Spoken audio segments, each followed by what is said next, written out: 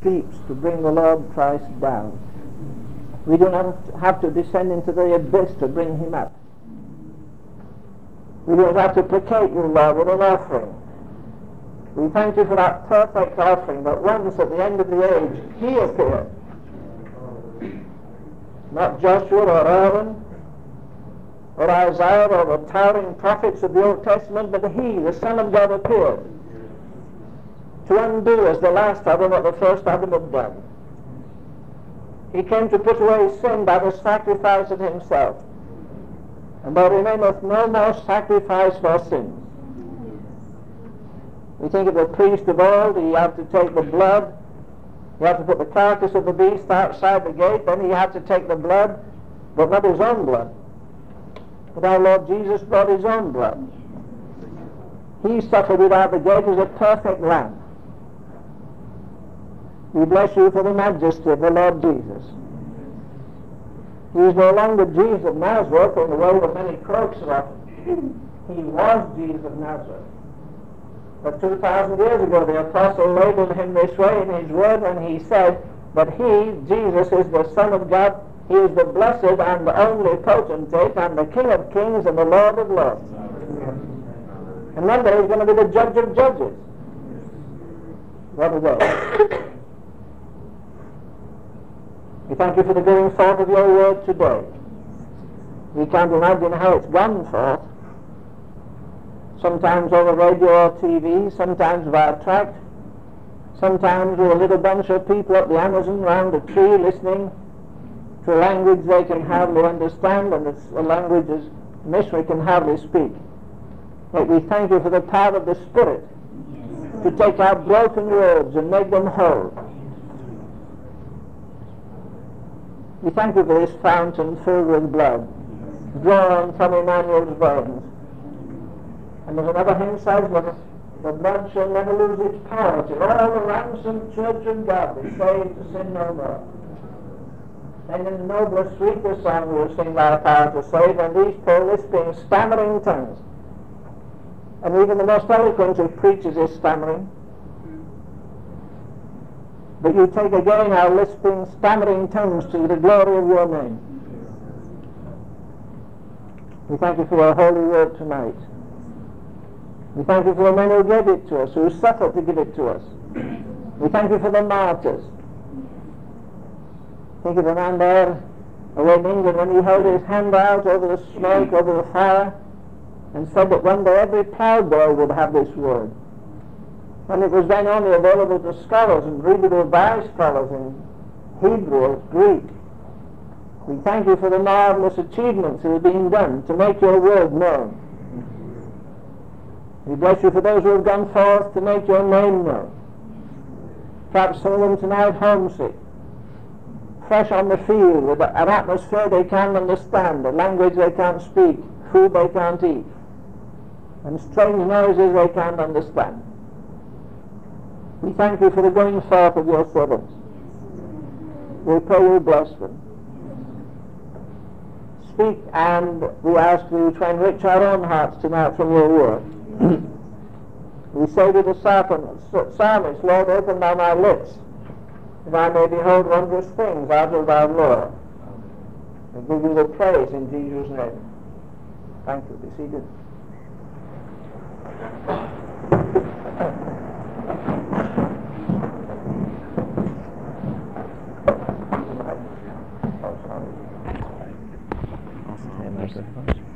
Also, there's some seats here. I want to be able to, there's more people there. Go. We got some seats here. What's meant to see? Well, there's people standing at the door there, and so they didn't know they could get some seats up here, so there you go. Can you put this in your pocket? Yep, they might be shy. There are some seats up at the front here if you'd like to come. They're a little extra, but you can pay that later. Can you see that? Huh? See that? Yeah. Sure, this thing will stay on. Yes, don't have me talking in the air. Okay, one here then. Don't be shy, I'm not.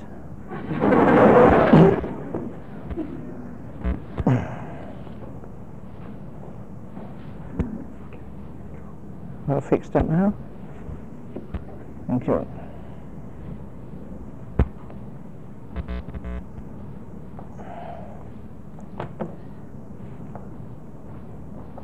Thank you. A few weeks ago in our Tuesday night class, which we don't have anymore, we made a comparison, really a comparison of the life of Moses with that of the Lord Jesus Christ.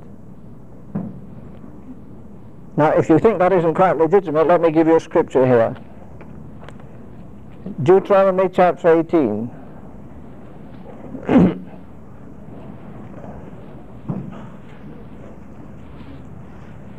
Deuteronomy chapter 18 and verse 15. The Lord thy God will raise up unto thee a prophet from the midst of thee, of thy brethren, like unto me. Remember, this is Moses writing, and he's speaking of the Lord Jesus Christ that shall come. A prophet like unto me, and unto him shall ye hearken. Last week we attempted, however imperfectly, to complete what we had begun 2 weeks before of Hebrews 13:13, which says Jesus went outside the camp, and the second half of the verse says that we should go out of the camp too, which is a very dramatic and challenging thing. Well, to me there are three, there's a word used so often today that I think it's getting a bit threadbare. It's commitment, commitment, commitment, commitment. My dear wife and I read together. Well, honestly, she does the reading after breakfast, I listen, and then after supper at night. And in the course of our listening and speaking and reading, a word came up which fascinated me, and it's the word abandonment. We hear a lot about commitment. The Nazarenes hear a lot about sanctification. But very few people talk about abandonment. There are, I think, three classic examples of this. The supreme abandonment, of course, being the Lord Jesus Christ himself. The second being Moses. And the third being our friend that we talk about so much, the Apostle Paul.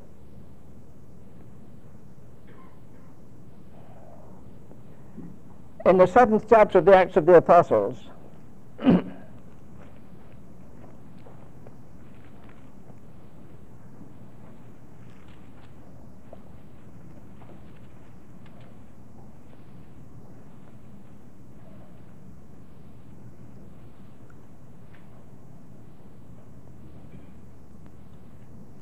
this is Stephen, you remember, answering his accusers,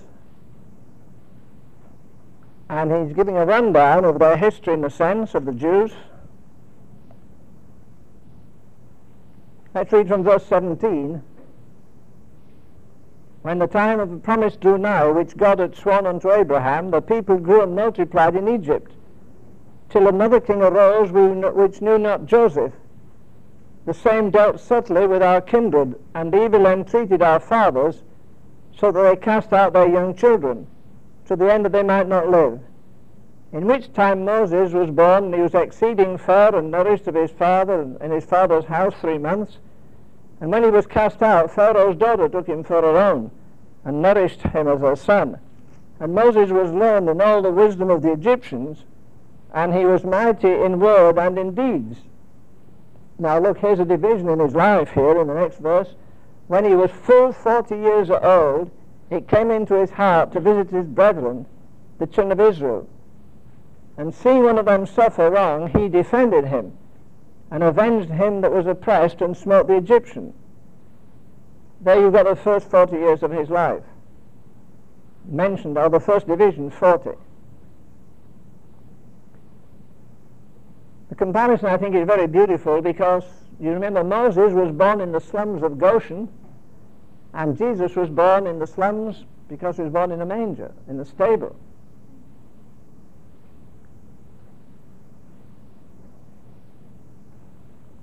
There was a decree that Moses should be destroyed from Pharaoh, you remember?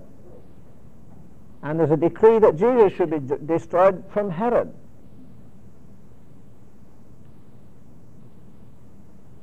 Moses was born in Egypt. Jesus went down into Egypt. Moses was born of almost unknown parents. In his early days he was a nobody, he became a somebody, and he's known to everybody.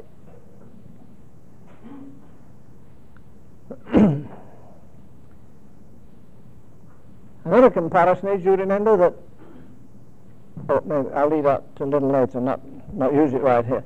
Let's go over to the 11th chapter in Hebrews.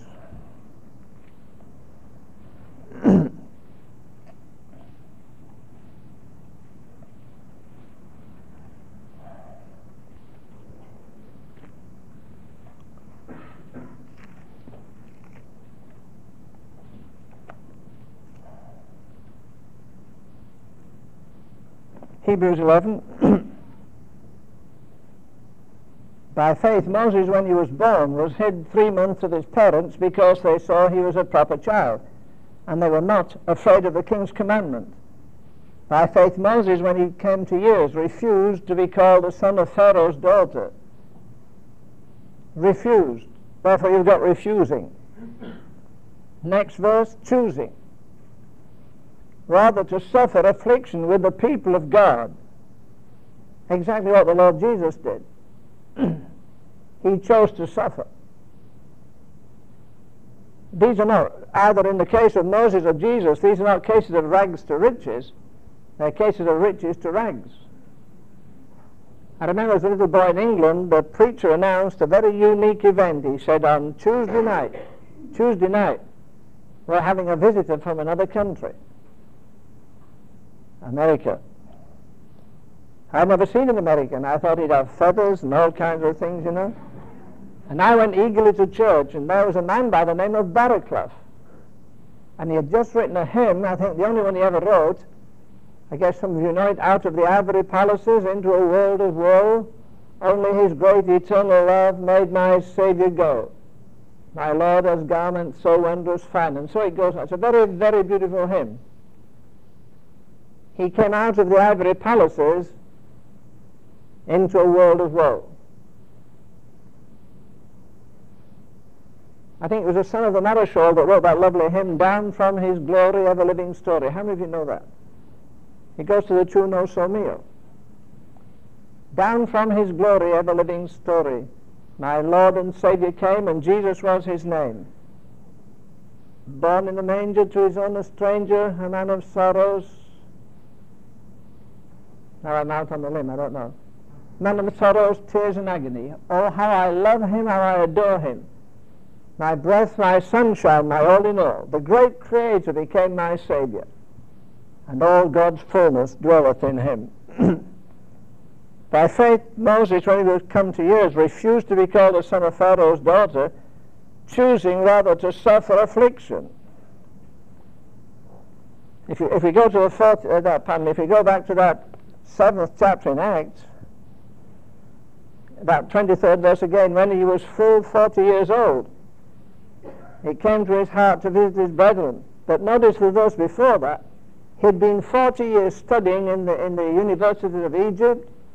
He was versed in foreign languages. He was mighty in word and in deed, the scripture says. Well, he wasn't an orator.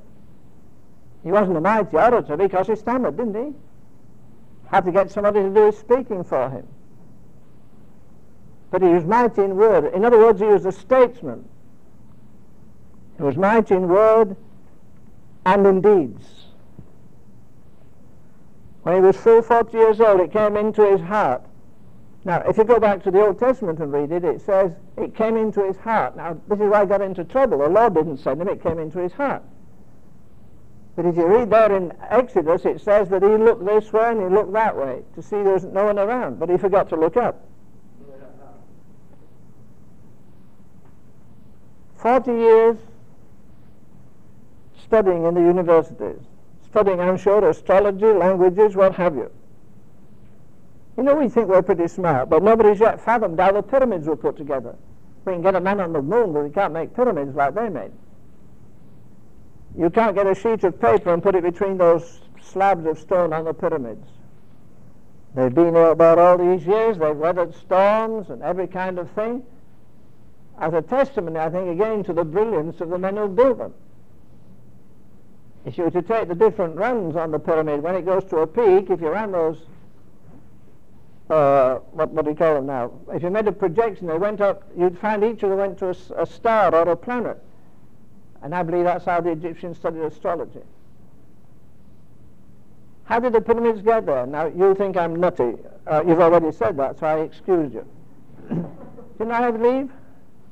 Those stones that nobody can weigh and nobody can move, do you know who put them there? The time when there were giants in the earth. I believe those giants lifted them up and put them there as easy as that. Supernatural power isn't all Christian or Old Testament stuff. There's a supernatural power of demons too. Maybe Moses did his homework sitting at the base of the pyramids, I don't know.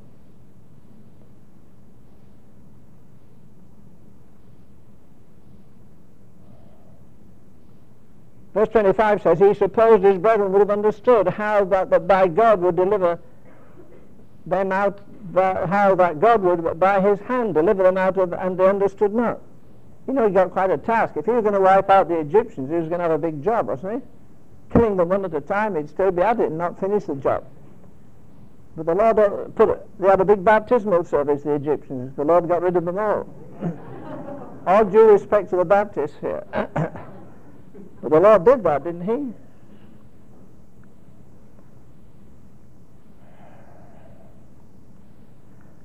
Moses so like Jesus. He chose to suffer. What did he suffer?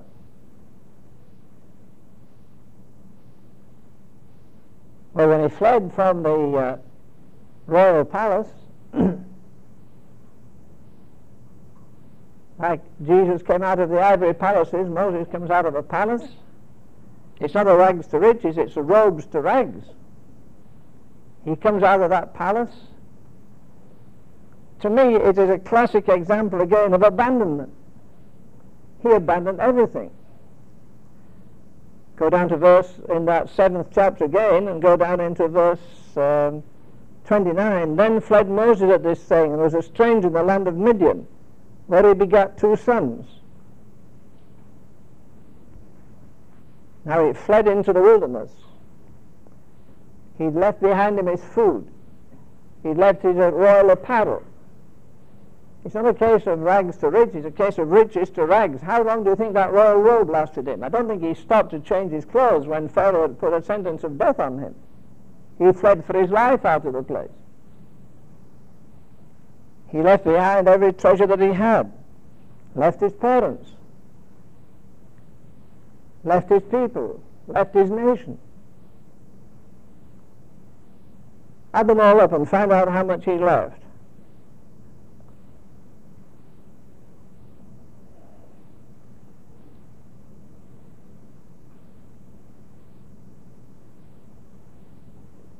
Okay, 29. Then fled Moses at this saying, and was a stranger in the land of Midian, where he begat 2 sons. And when 40 years were expired, they've got another 40. He had 40 years in the universities with the greatest scholars in the world, and I believe he was the most brilliant scholar in the class. He learned more the second 40 years. He lived with his mother-in-law.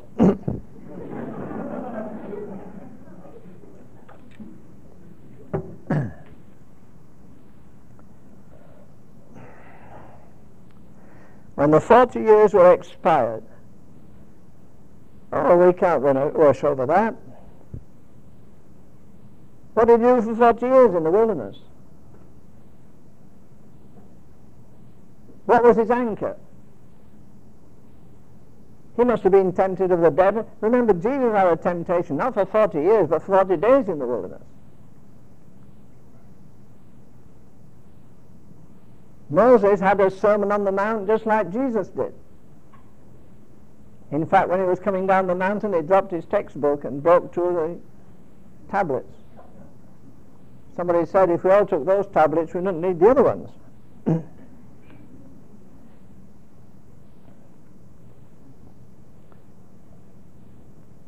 What was he doing for 40 years? You know, so often we give credit to David as a psalmist. What about Moses? He was a psalmist. Do you know what I think he was doing for 40 years? You may disagree. If you do, you'll be wrong, of course, but I think for those 40 years God was drying him out, getting rid of all his self-confidence and his natural knowledge and all his psychology and all his abilities. That stuff you pay a lot of money in college to get, and it's no good when you get out anyhow. You know a simple definition? Psychology is something that nobody understands.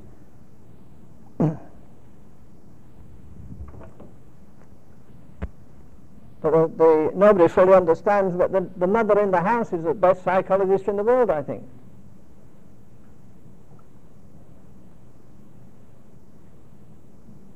"40 years doing what?"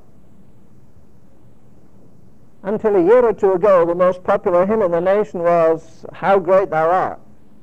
O Lord my God, when I in awesome wonder." I believe, like David, he sat on the rocks and he contemplated the majesty of God. "When I consider thy heavens, the sun, the moon, which thou hast ordained, what is man that thou art mindful of him?" I think again he was unlearning all the stuff that he had learned there in Egypt. When he was 40 years, the 40 years expired, there had appeared unto him in the wilderness of Mount Sinai the angel of the Lord in a flame and fire, in the Lord in a flame of fire in a bush. When 40 years were expired, there appeared to him. Where were Aaron and Hur? Where were his two sons? I believe the greatest revelations of God you'll ever get will be when you're by yourself.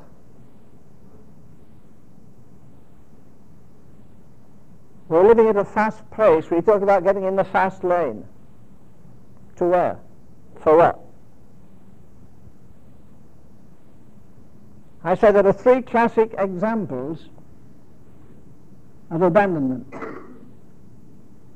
One is Jesus leaving the Father's throne, leaving the worship of angels and all the glory of heaven, and coming down to this rotten world that we have here. The other is this mighty man Moses, leaving everything behind him, his scholarship. Do you think it was easy to leave it? What was he doing for 40 years?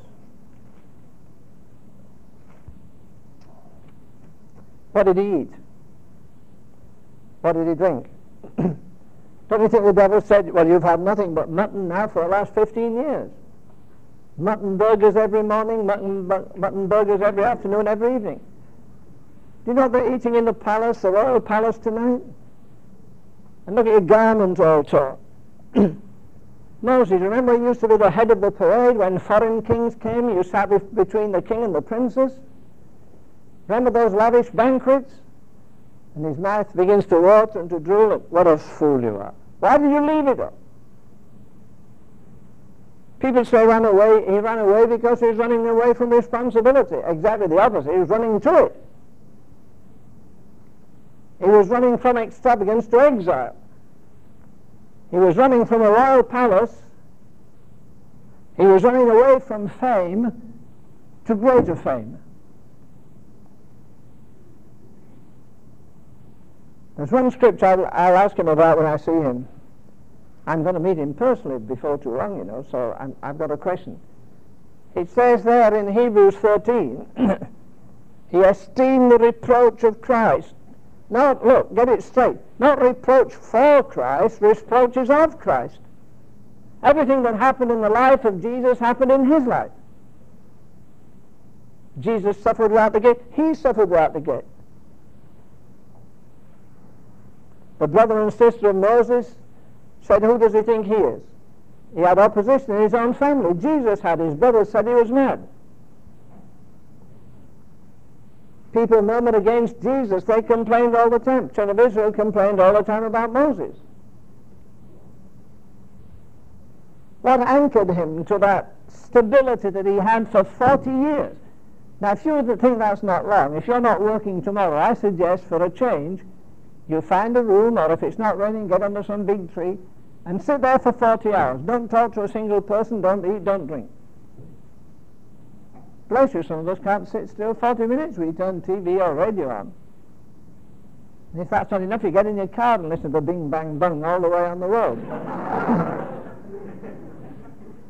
I don't wonder that we take more pills for headaches in America than anybody else in the world. One thing, those women for years, the older women, have sat on the hairdryers till their brains were boiled. Now you young people have got blow dryers or something. You should count your blessings.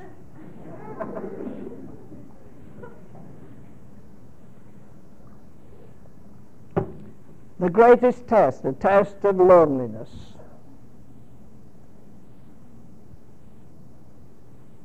Moses was 40 years in the wilderness. Jesus was 40 days in the wilderness. Tempted of the devil in every aspect as a man. Tempted sexually, tempted every way. Do you know how valuable worship is? If you don't know, let me tell you in a sentence. Worship is so valuable, the devil says, if you just kneel down once. You see, as soon as you kneel, you acknowledge the other person's superiority. You just bow before me once, I'll give you the kingdom of the world. Now look, don't you get upset if the Lord starts using the devil in your life to make you a saint. Ooh, I thought you always resisted him. Well, I used to. Peter's going down the road and Jesus meets him, and Jesus says, Peter, when you get down the road, round the corner, Satan's going to jump on you like that, but don't worry. I told him, go back to hell and leave my darling boy alone. That's in the reverse version. What did he say? He says, go, I have prayed for thee. You need all this testing of Satan in your life. You're going to turn out better for all the beatings, all the upset. You'll cleave to me more than ever you've done in your life once he takes his leprous hands off you. Once you feel that he's got you backed up into a corner. You know, we want everything serving out on a plate, don't we? Have you read the 4 laws, or the 24, whatever they are? Solve all your problems.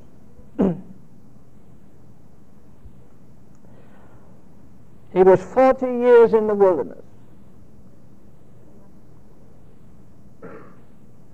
He forsook for Egypt, not fearing the wrath of the king, and he endured as seeing him who is invisible.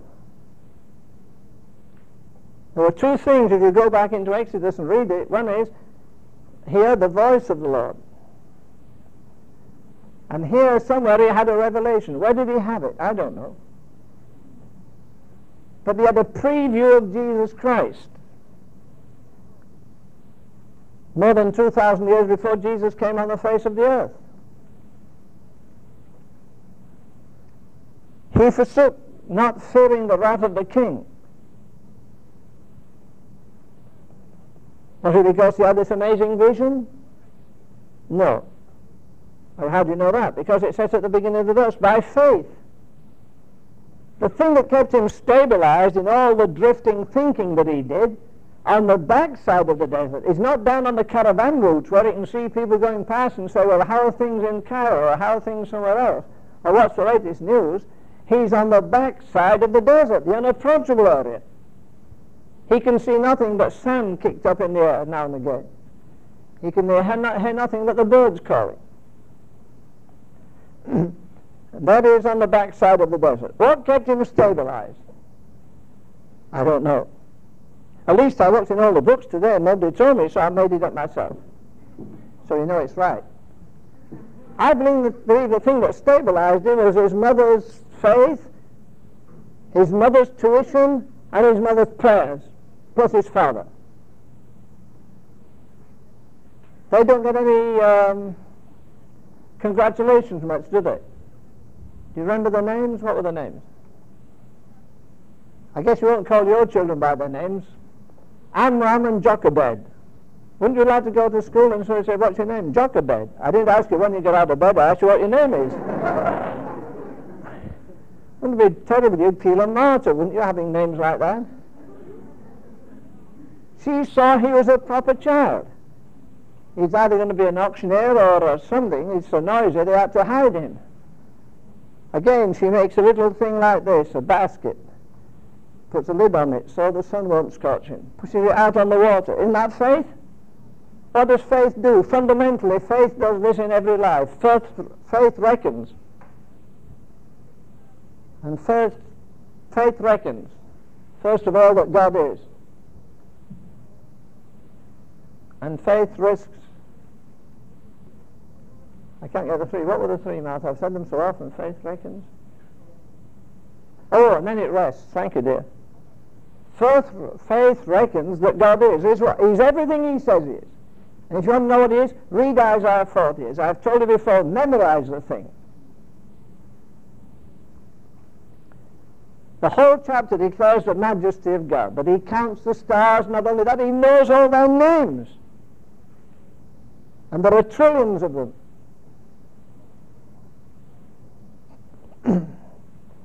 Faith reckons that God is. He's all he says he is. That he's able to save. That he's able to keep you from falling. He's able to present you from faultless before his throne. He's able to save to the uttermost.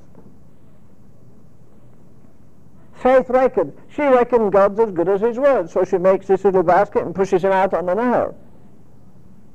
Isn't that a risk?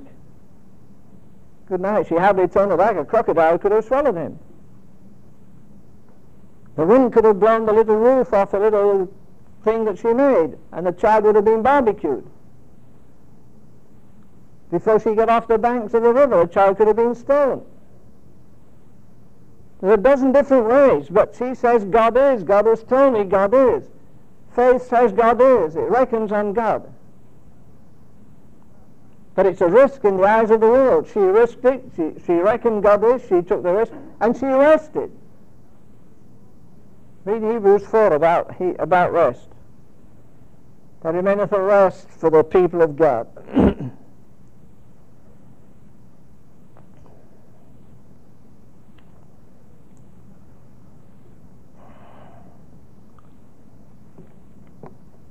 I want to go back to this a minute here.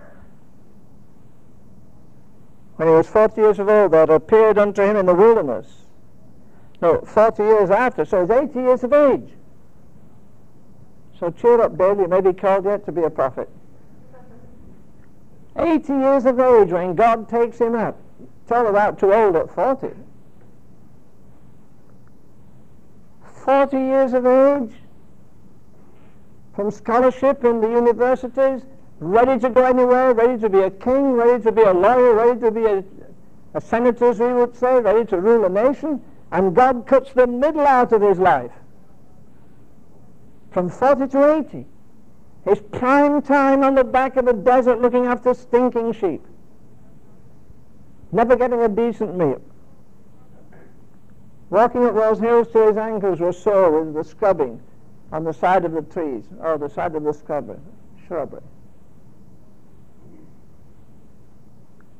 When I went to college, I've got to tell you I went, because you'll never guess, but I went to college for 6 months anyhow. And it was great. I wouldn't for a minute forget any minutes that I had there.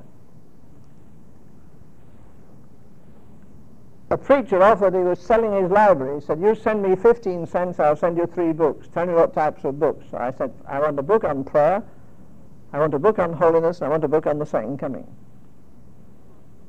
My parcel came, I opened it, there was a book, not quite as large as this, in brilliant red cover and gold letters on it. And it said, Power Through Prayer by E.M. Bounds. That was the first time I'd heard of him. We had no sport at our school. No fooling around. We had no women there. That's why they used to say they're too distracting. So we only had men at the school. Like a monastery, but it was wonderful. When I got that book, I said, I'm going upstairs at lunchtime. We could go for half an hour, that's all. And I'm going to spend this week, I'm going to go through this book. And do you know what I didn't? The book went through me. That was my first debt to America. The second one was a preacher that came to the church gave me an abridged life of David Brainerd.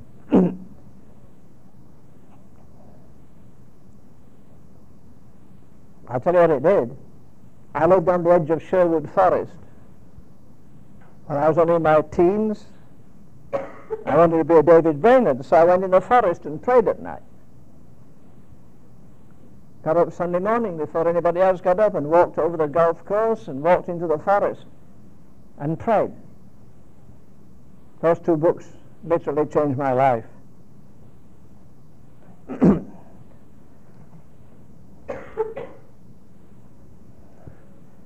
When he was 40 years of age, there appeared unto him an angel of the Lord in a flame of fire. Do you think he ever forgot that?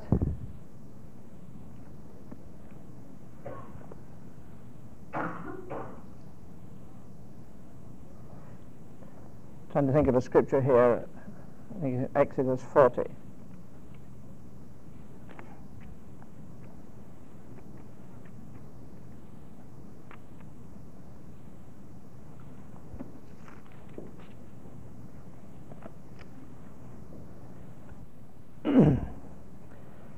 In this verse it says, when the 40 years were expired, there appeared unto him in the wilderness of Mount Sinai an angel of the Lord in a flame of fire in the bush.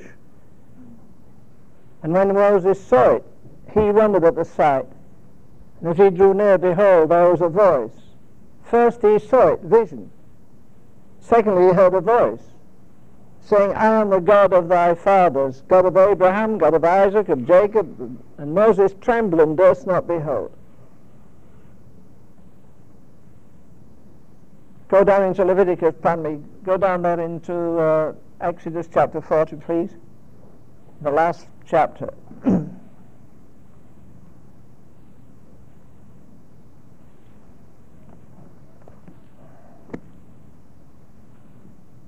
Exodus chapter 40 and verse 35. Moses was not able to enter into the tent of the congregation because the cloud abode thereon. What abode on it? A pillar of fire by night. What's the last verse in the 12th chapter of Hebrews? Our God is a consuming fire.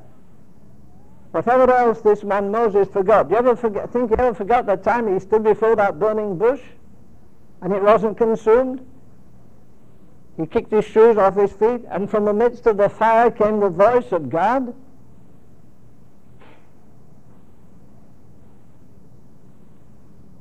But you see, you have to get into the loneliness before God would speak to him that way.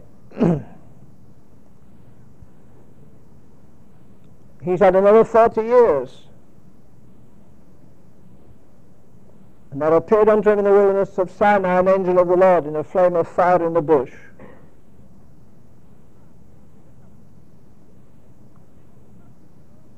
What was he doing that 40 years in the wilderness? I believe God was revealing to him so many mysteries, preparing him to write the first 5 books of the Bible, preparing him to write some of the amazing psalms that he wrote.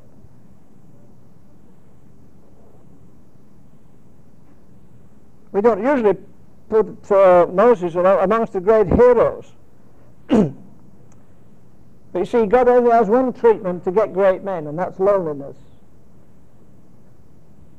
If I had a Bible school, I'd let you come here for whatever period it is, like they do at Bethany, fellowship. You go there for 2 years, then you have a year off. Work it out. I would send everybody away for 6 months into quietness.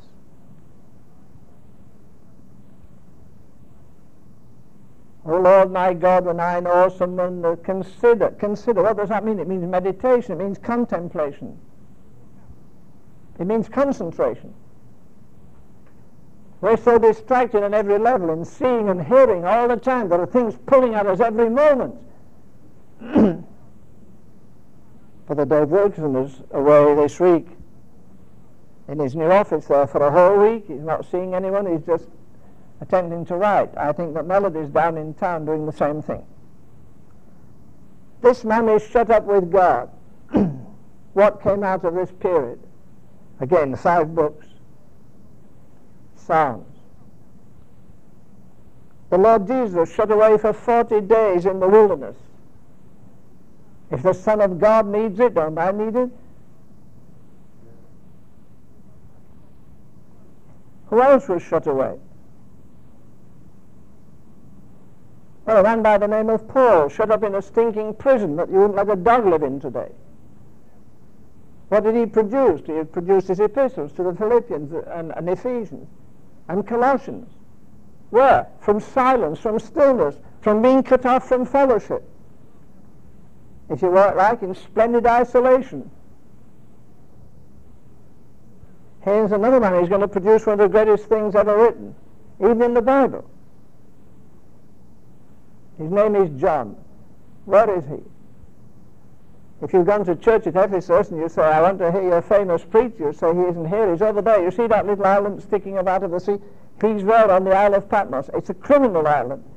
All the garbage is there. He's outside the gate again. He's cut off from communion. He's cut off from everybody else. And there he is on the Isle of Patmos. You go up to say, John, I'm sorry to see you here in the Isle of Patmos. I'm not in the Isle of Patmos. Where are you? He said, I'm in the Spirit.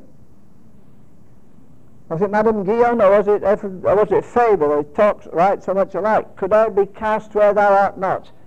That were indeed a dreadful spot. But with thee, my God, to guide the way, it is equal joy to go or stay. There is no loneliness where God is.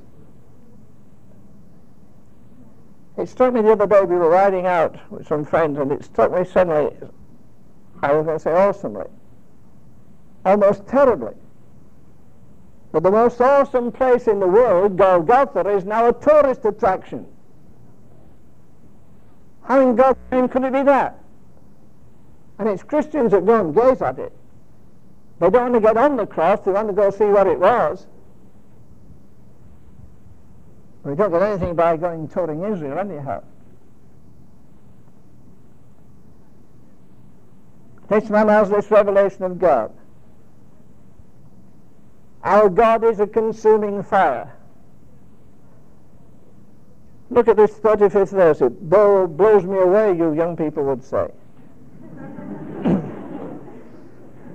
But I'm a bit more substantial. I don't blow away easily. Exodus 40 verse 35, and Moses was not able to enter into the tabernacle of the congregation because of what? The glory of God abode there. Do you remember that when they finished that Temple of Solomon's, one of the most lavish buildings ever put up in the history of the world, most expensive building ever, that he said, it's no good, you may as well turn it into a stable. We've got all the gold, we've got all the accoutrements that we need, but something missing. We've got an altar. All we need is the presence of God. What did he do? He prayed, and what happened? The fire fell. Again, my cliche, which I'm not ashamed to use often. Do you know why the world is going to hellfire tonight? Because the church has lost Holy Ghost fire. The symbol of the Church of Jesus Christ is not a cross. That's Roman and brutal and heathen. The symbol of the Church of Jesus Christ is a tongue of fire that sat upon the head of each of them there in that upper room.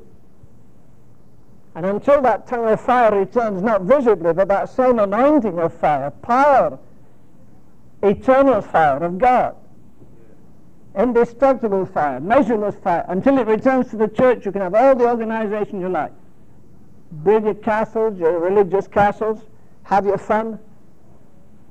You know, the tragedy of this day that the church today is pursuing happiness, not holiness. A young man choking up called me yesterday from the other side of the nation. Mr. Ravenhill, he said, could you come out to us? I said, I'm afraid I can't. He said, you know, we're having regular banquets and breakfasts and feasts, but all we hear is prosperity, prosperity, name it and claim it. I'm sick of it. We need something about revival and holiness. You know what Moses did? He saw there was a need.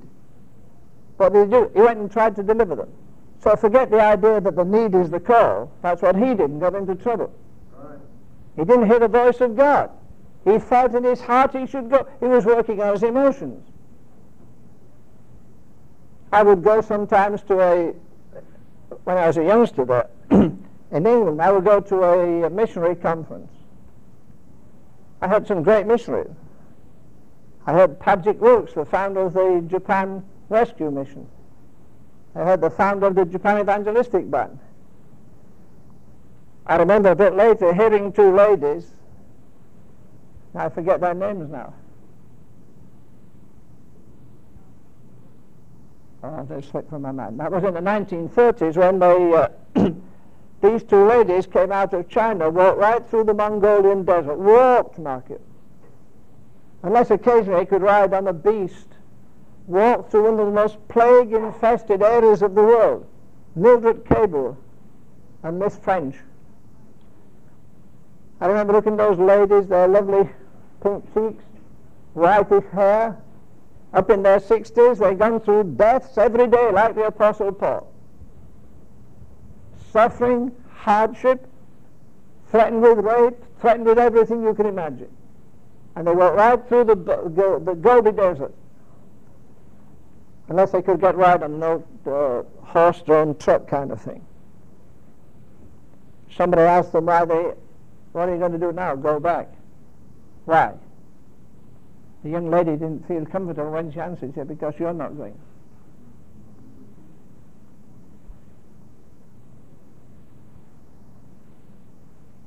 Abandonment.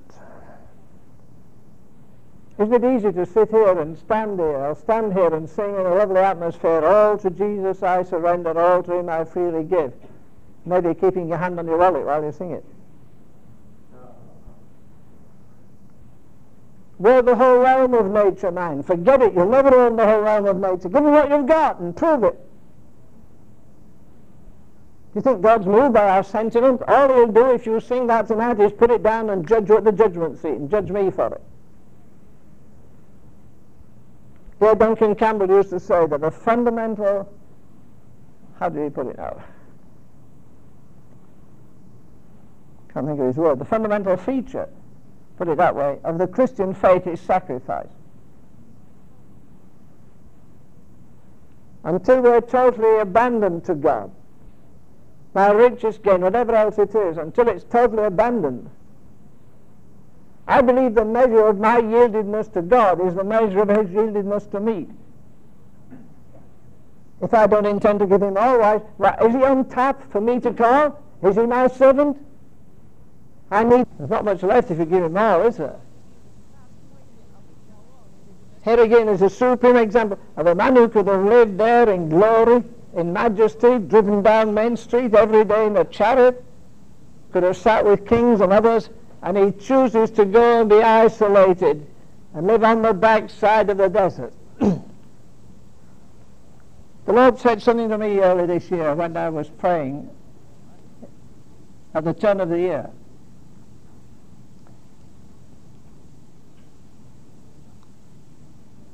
I was telling God I wanted to take Him at His word. Do you know what He said? I want to take you at your word too. Supposing the Lord took me at my word every time I utter a word, what would happen? Be pretty serious. If you go to England, if you go to Manchester area, you'll see some of those big double-decker buses. In London, usually they're red. I think up in Manchester, they're green. At the front, they have a kind of a shamrock emblem. And thinking of the name of a man, I think his name was George Crossley. He lived in one of the loveliest cities in England, a city of Chester. All the cities in England with Chester at the end, it means that the Romans founded them. Manchester, Chichester, and so forth. He lived in Chester, had a magnificent home, drove through his business every day in a carriage with two gorgeous horses. Everybody saluted him, acknowledged him. He was a kind of ruler in that area. And he was a very, very good Christian. One day he was telling the Lord how much he loved him. I'd be willing to go outside the gate for you. The Lord said, go. Sell your mansion. Go live in a slum called Ancoats in Manchester. He went to Manchester. Sold his magnificent mansion. Got rid of a tribe of servants. Cut his living down as far as he could. What did he do? Well, there was not much help for the poor. He built a hospital and charged no one any fees for going there, and the poor people crowded. At the side he built a huge auditorium. He called it Star Hall. He was the first Englishman, as far as I know of, in this century to import, if you want to use that word, some of the great preachers of America, like G.D. Watson, who wrote so many wonderful books on holiness. A whole stream of people like that. He had a yearly conference. He paid all their fares over. There was a move of revival in that poverty-stricken area. He heard the voice of God. I love a great American hymn. My faith looks up to thee, thou Lamb of Calvary, Saviour divine. Now hear me while I pray, take all my guilt away, oh let me from this day be wholly thine. May thy rich grace impart strength to my fainting heart, my zeal inspire. Now here's a tough part.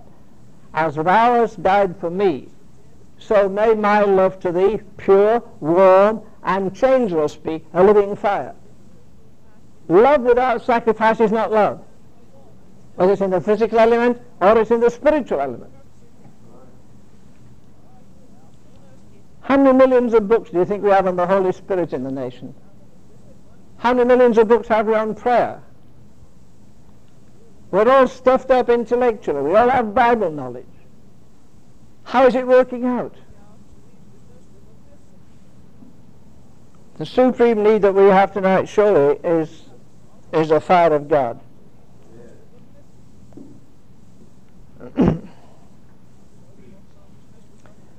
Moses made a supreme offering.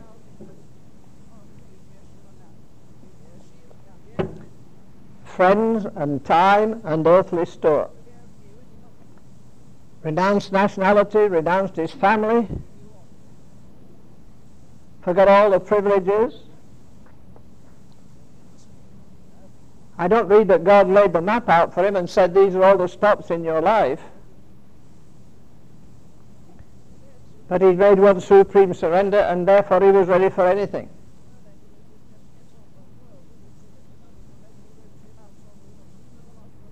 There's going to be a payday one day. We're going to stand before this God who is a consuming fire.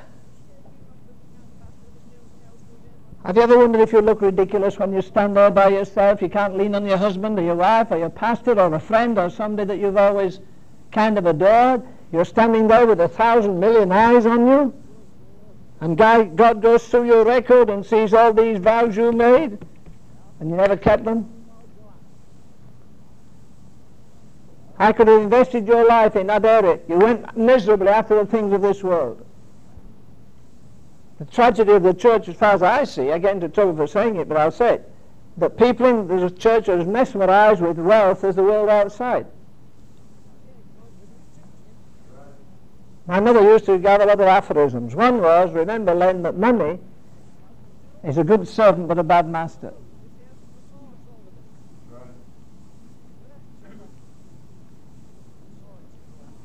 You can be sure of this, the heart of Moses was as pure as a heart could be in that day. Otherwise he'd have stayed there. He could have fulfilled all his ambitions, the dreams of any man, to be a ruler of the universe, of the world, to live in splendor, to have servants, to have everything else. But my richest gain I count but loss. But I'll tell you what, there's going to be something in that day in heaven. Why? They're going to sing. Are they going to sing the Hallelujah chorus? Oh, I don't know. I think they will. But I can tell you the name of one man that already has sent the manuscript up there. They're going to sing his song. Who is he? Moses. Revelation 15 says they'll sing the song of Moses and of the Lamb. You see, God doesn't begin to unveil himself to Moses until after he has seen God in the burning bush. And I don't believe he does that for anyone either. Until we've been to that place and got a full revelation of the holiness and majesty of God. When Moses saw the burning bush, he wondered at the sight, and he drew near, and behold, a voice in the middle of the thing said, I am the God of thy fathers, the God of Abraham, the God of Isaac, the God of Jacob. And Moses trembled and durst not behold. Do you think he ever forgot that? He had obeyed God up to this point. Now God reveals himself. Oh, he's going to reveal himself further, because you remember after the miracles, when I would think he'd seen everything, he says, show me thy glory. I'm longing to go to the sanctuary when nobody dare preach or speak or stand up and say a word of any kind. We're all overwhelmed with the majesty of God. We don't do that. As I ask people so often, did you come here tonight to meet God or hear about him? If we're honest, we didn't come here. We didn't want him to take our hearts out and show us the carnality and the envy and the pride and the covetousness and our reaching after worldly things. We wanted to whisper to us sweetly.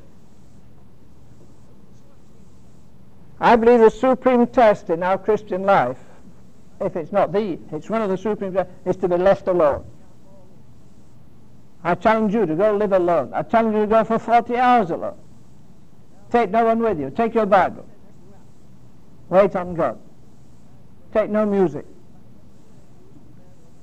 Shut yourself up and say, Lord, at any price I want to hear your voice. Wasn't it Bonhoeffer wrote a book, The Cost of Discipleship? We've got a very pleasant Pentecost today, haven't we? All it means is you get filled with the Spirit and go to a lot of banquets and prosper. It's the very reverse of the Scripture. After Pentecost, what they got prisons, pain, persecution, privations. Were they blessing the Lord because they prospered? No, they were in jail. And they rejoiced that they were counted worthy to suffer for his name's sake. That's a reverse in our theology. Moses takes all that comes to him, like Jesus. Read Isaiah 53, and all that came to Jesus seemed to come to Moses. Go back into the 50th chapter where it says he gave his back to the smiters. As I said last week, it's not easy to go outside the camp. It's not easy to be rejected by your family. This week, somebody again asked me, what do we do in our church? It's so dry, so lifeless. Oh, we say the right things. We have the right language. The pastor isn't a liberal, but there's no breathing of God. There's no revelation of God. There's no anointing of God. There's no confrontation of God with God. Moses was fortunate, I think, that he had that revelation of the glory of God. But he still isn't satisfied. Later he says, show me thy glory. I think I'd seen the glory.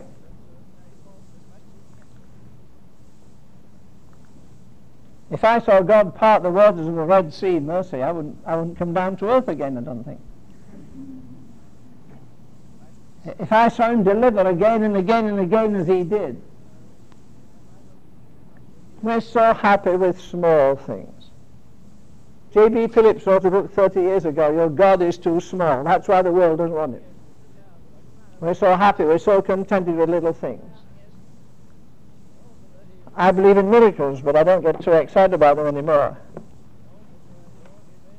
I believe they'll be restored fully in the church. But the trouble is we get content with those kind of things. We get content with blessing. We get content with fellowship. The Apostle John said what? Our fellowship is what? With the Father, with his Son Jesus Christ, and with one another. But we have made fellowship with one another a substitute for the fellowship with the Father. How many times you've gone to church and there's been fellowship with nice people, but you never felt the touch of God on your spirit? If there's no fellowship with the Father, we have no real life.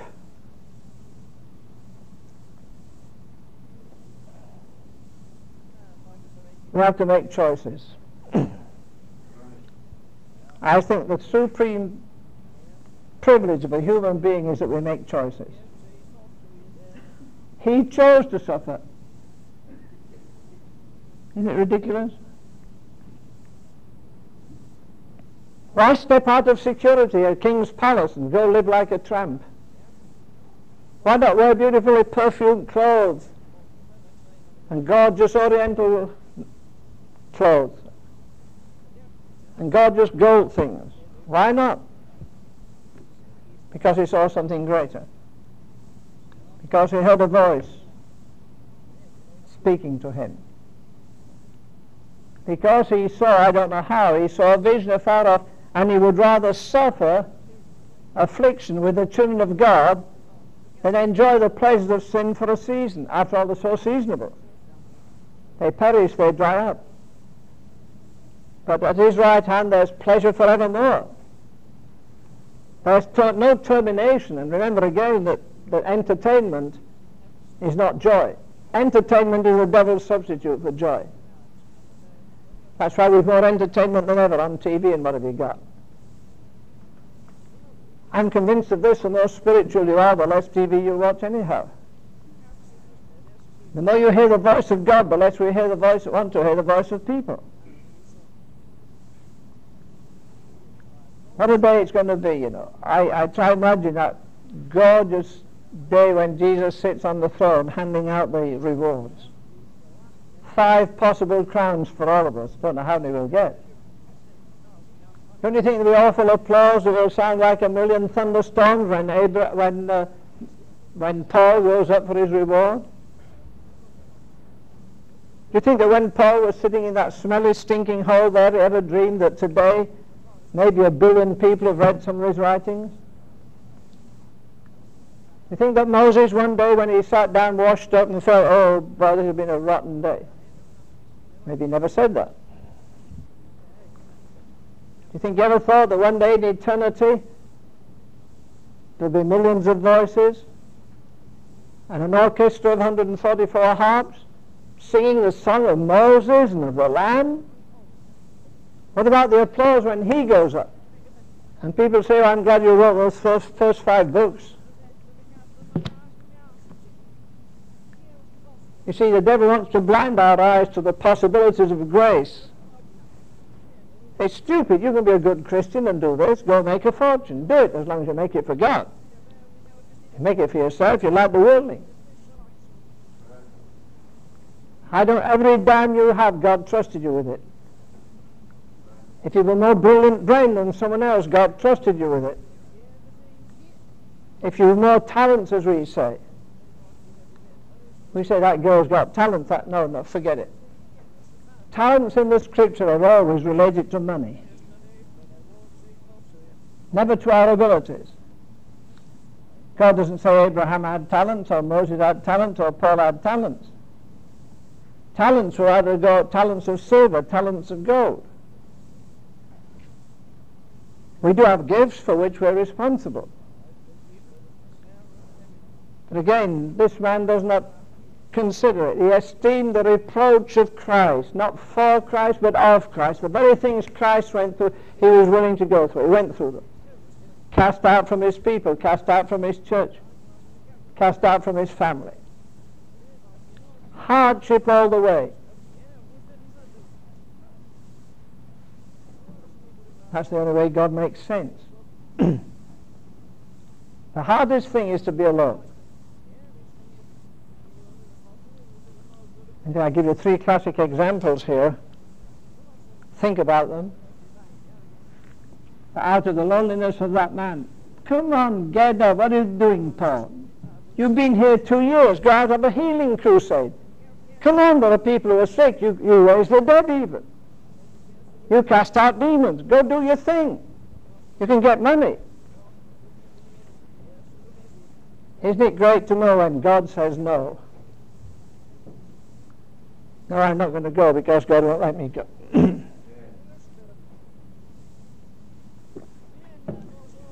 What are you doing here on the Isle of Patmos, John? I mean, you have a ministry. You've already written a gospel that's the most precious thing on earth today. Why didn't you get up and go? More than once, Dr. Tozer would say to me, Brother Len, remember this, in this generation particularly, Christians are all activists. Do you know one way to wither in your spirit? Now you'll roast me out of the place for saying this maybe, but okay. Run to every special meeting you hear of. When did you last give an hour or 2 to God? Why do you run at the feet of every man and listen? If you're not listening to God, you're robbing God. Maybe you wanted to speak to you 3 years ago, and you said, oh, we're going down to some big meeting. Some big shot's going to speak, and we can buy one of his books, and wonder of wonders, he'll autograph it for us. And God never wanted you there at all. You wanted to go. Moses, in his heart, said, I'll deliver the man. God never sent him, so he got into trouble. I believe we should have fellowship with God's people, sure enough. But you know, some people are always living for a big event. Oh, 2 months we're going to so-and-so. After that we're going to so-and-so. That's childish. Do you remember when you used to live for Christmas, and after that your birthday, and after that something else? Event, event, event, event. You jump from the top of the tree to the top of the next, never come down to earth.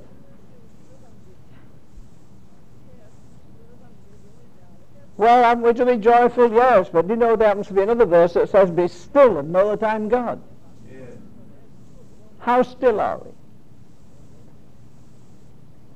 They that wait upon the Lord, not wait upon famous preachers. Yeah.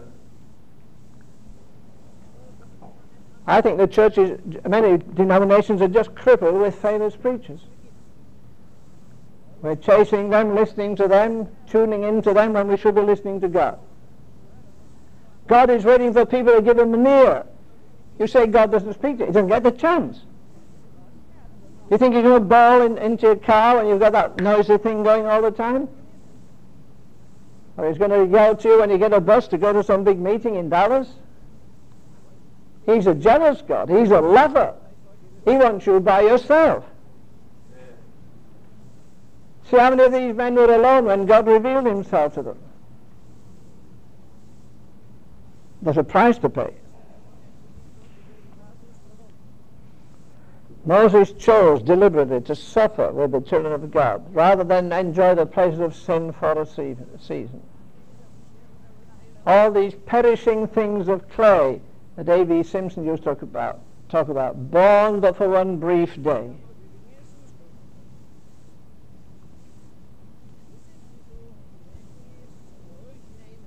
I don't know what you feel like when you look at a crowd like this. The potential is here to go and stir nations. There's more than 120 here tonight. There were 120. We're depending on TV to do it. Forget it and never do it. One boy's always saying on TV, this is God's method to reach the nations, and folk can't even afford a shirt in other countries, never mind a TV set. We don't know how many hundreds of thousands of people up the Amazon. They've never even say see a plane go over and wonder what kind of a bird it is. Seen those people in Africa lying in the gutter, lying in the dust, lying in the filth. Do you know, I believe if God showed us a picture of the church as he sees it, it would be like that bunch. Skeletons, paralyzed, weak, powerless. Only God can breathe on these slain. We're never going to organize revival. Agonizing, yes. Organizing, no. If preaching could do it, we would have preached the world into the kingdom come by now. No. God is demanding our lives, our soul, our all, our complete attention given to him, so he can take it and use it and do as he likes with it. Well, I didn't get what I wanted tonight, but anyhow. Give me that chair, please. I'm going to ask you to spend a little time in prayer.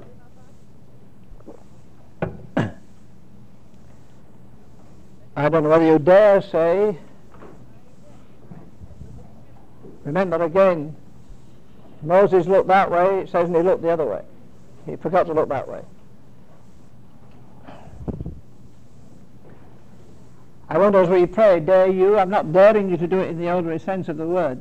Do you think you dare not just make a commitment which you've made so often? Do you dare you say, Lord, I abandon everything? All I have, all I am, all I hope to be? If need be, I'll abandon my nation and go to some other nation. If need be, I'll leave friends and time and earthly store. And I'll give you my body and my mind and everything that is about me to do the will of God. Let's pray for some of the great needs that there are. these other countries. Our friend returned from India a few weeks ago. Apparently there's a great deal of persecution to the Christian preachers in Nepal. You know, we live in Easy Street. I don't know how much longer. Israel wouldn't go. God drove them out by hornets. Maybe he'll do that with us before long. He's going to glorify his Son however he does it. So let's pray for these needy nations, and if you have a need, pray for your own need before we close.